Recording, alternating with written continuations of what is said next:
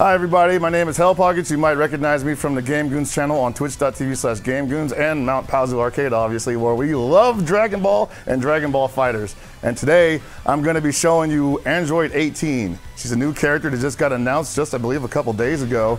Alright, so what I really like about 18, I mentioned it earlier, she's able to move freely while her puppet character, Android 17, as you see there, is able to do moves that pressure the opponent either from a distance or up close.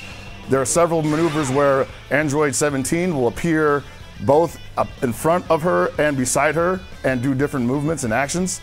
A good example of that is the quarter circle back A, where he does a stationary fire blast that allows her to move forward while covered by those three blasts. It's a good way to pressure your opponent from full screen, and it's actually pretty nice up close if your opponent is sleeping and not pressing any buttons. Another good attack from her is the quarter circle back Y, where Junanago comes in there and hits him about 3 times.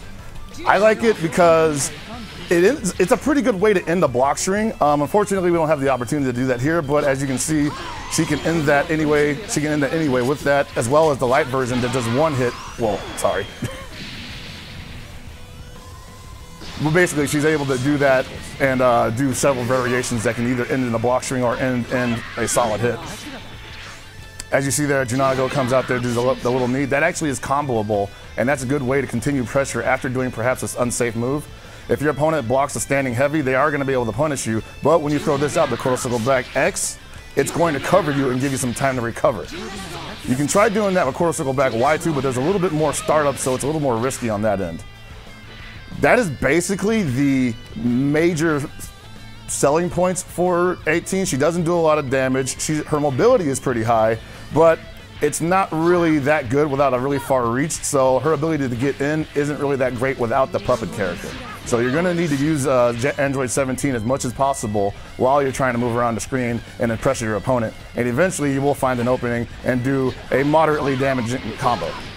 And that's about it for Android 18. I hope you enjoyed yourself, and I hope you enjoyed my video.